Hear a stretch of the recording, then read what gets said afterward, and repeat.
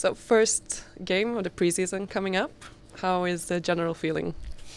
Yeah, it feel good for all of us. It's the first game of the season, so we are preparing and we start the preparation last 2 weeks ago. So now it's a game we just have to keep it going, and then it's a friendly game. So they are also preparing. Right, Barcelona always. I think last time we played against them, they were in top form. They want to show, so we also have to be ready and everything. Is it difficult to face an opponent that's like Barcelona, that's a couple of divisions down, but maybe very, very keen to perform against you? Yeah, they are always doing that. They always want to perform against us, but we also have to be ready.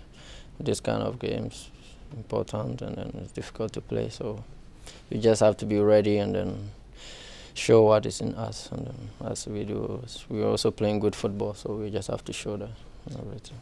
How much good football can we expect this early in the year? Yeah, the thing is we started already. As last season, now it's 2019, so we started it good. So we just have to show it on the pitch tomorrow.